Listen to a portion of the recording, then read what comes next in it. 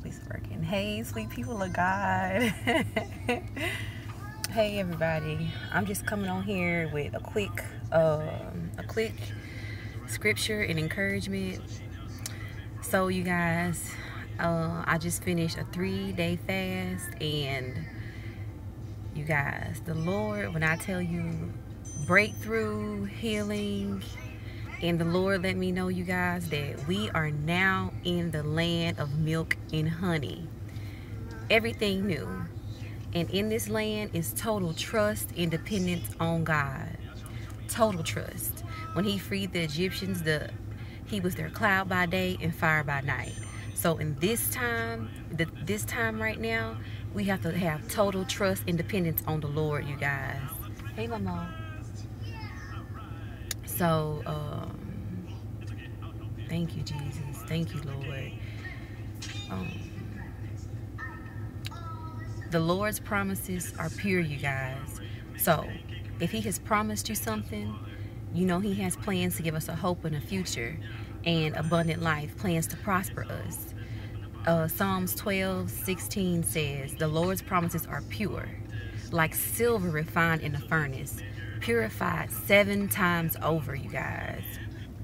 Purified 7 times over. So I just wanted to come on here and let you guys know that the Lord's promises are pure. Anything he has told you or promised you, trust him.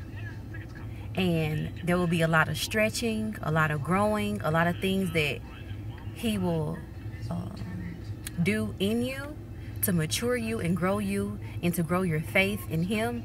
This is all a faith walk, you guys. We're walking by faith, not by sight. So this testing and everything that we're going through is just to build our faith, to mature us and grow us in knowing who we are in him and trusting our Father in heaven. So just remember, he has unfailing love for us, and to trust him in this time right now, you guys. We're in the new land, a land flowing with milk and honey. His promises are pure, so we can trust him. Pure like silver, purified 7 times over. That's how pure his promises are to us. So, you guys, just get excited. We're on an adventure with the Lord. I'm excited. We should be excited.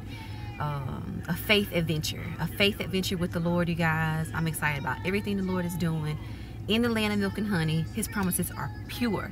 Let him be your cloud by day and fire by night.